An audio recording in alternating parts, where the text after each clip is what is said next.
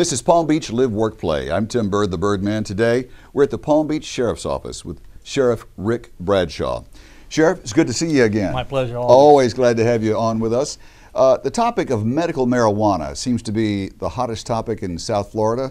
Right now, a couple of states have legalized that.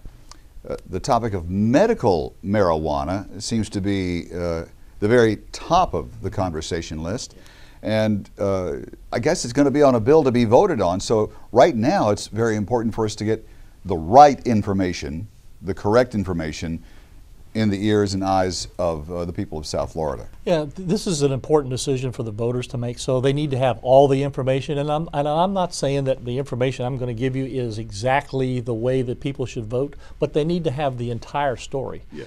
Right now, and I understand how people are sympathetic, because I am too. I'm for anything that's going to help somebody that's sick or ill that can make them feel better. I'm all for that. Right. But we have to understand the unintended consequences of something like when we're talking about a drug named marijuana, because there's a lot of things it can be used for. Now, the main thing I want to tell you is this. The American Medical Association, National Cancer Institute, and the American Society for Prevention of Cancer have all come out and said smoked marijuana has no medical value. And I emphasize the word smoked, inhaled, a cigarette. There is a strain of marijuana that can be reduced to take the properties out of it, a particular strain. If you were to smoke it, it doesn't get you high, but it has properties that can help you reduce convulsions, pain, some ailments. But it can be taken in a pill form. It doesn't have to be smoked. Right. So that's why the medical professionals are saying there's no real value other than getting high to the smoked marijuana. That's why the Attorney General tried to keep this particular bill off the ballot, because it's too general in the type of marijuana that can be supplied, and the fact that a doctor can prescribe it, actually give you a permit, not a prescription, for just about any type of marijuana there is other than the one particular strain. So there's a danger here that when we start giving out these permits for people that will come in, sit down with a person that's a doctor, say, I got a little pain, and the doctor says, well, sure, here's a permit, you can go get some marijuana. Where is that going to go to? Oh.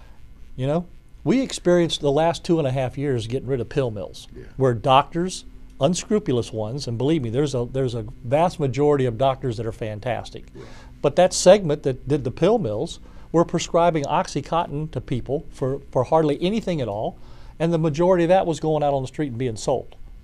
And of course we all know that OxyContin mirrors heroin. Well, yeah, and in some cases even more addictive and even worse. Yes. So our biggest fear here is once these, quote, clinics, marijuana distributing places get open, that people are going to go in there with these permits to get this marijuana, and they're going to go out and sell it again to the people that are on the street, i.e. our kids. Now, there's 20 states right now that have either legalized or have prescription marijuana. 15 of those states have already seen 50% rise in the number of teens using marijuana, and they're the highest states for people that are involved in driving while drugged. So there's already an increase in that. You can go to California, there's little booths with people sitting in them. You go by and the guy says, hey, for $50 I'll give you a permit to get some marijuana if you don't feel good.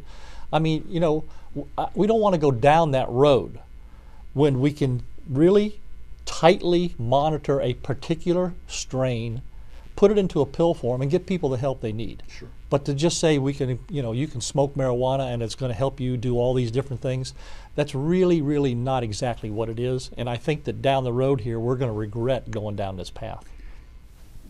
When a sheriff pulls somebody over for suspicious reasons, are there things that they're trained to look for somebody who's drugged?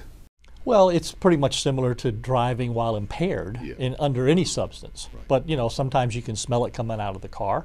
And, you know, whether you have a permit to have this marijuana certainly doesn't give you the right to drive impaired no matter what, whether it's drugs, whether it's liquor, or whatever it is. So that's still going to be a problem for people that are out there. And if you get stopped and you got marijuana on you and you don't have this permit, it's too bad. You know, you're gonna be arrested for the quantity you have on there, and you may have to, you know, provide this permit some other time. Yeah, Sheriff, we'll wrap this up, and I want you to wrap it up before we say goodbye.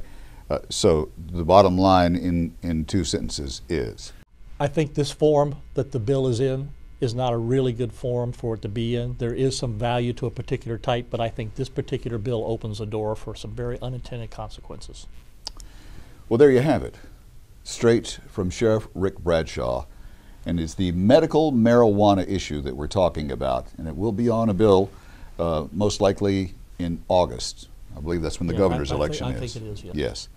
So we'll keep our eyes and ears open. Sheriff Rick Bradshaw, thank you so much. Thank you very much. You've been watching Up Close and Personal with Sheriff Rick Bradshaw on Palm Beach Live, Work, Play.